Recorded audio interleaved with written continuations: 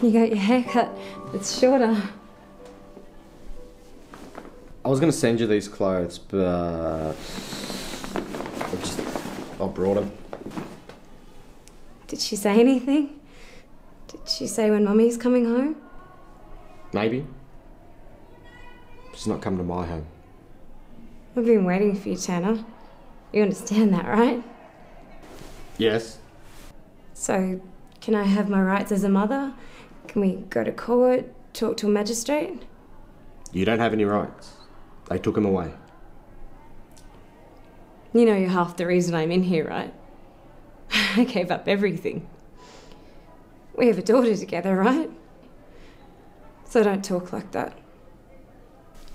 If they release you, I never want to see you again. You are not allowed near her. I want to hear a court say that. I've got a restraining order. It's been 2 years. I've been trying so hard to get myself back up on my feet. Are you seeing someone else? Oh, that's not the point. Tell me.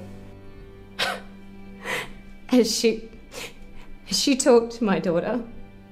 Has she seen my daughter? Don't you think you should be thinking about what this is going to do to her?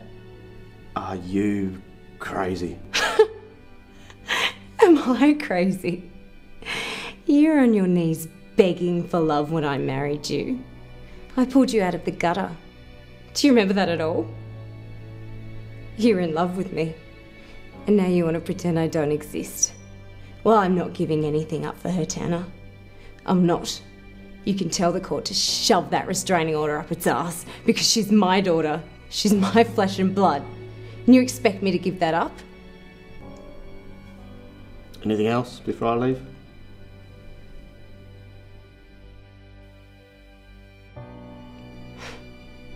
Please don't take my daughter from me. I love you. I'm sorry that I yelled at you. I miss you.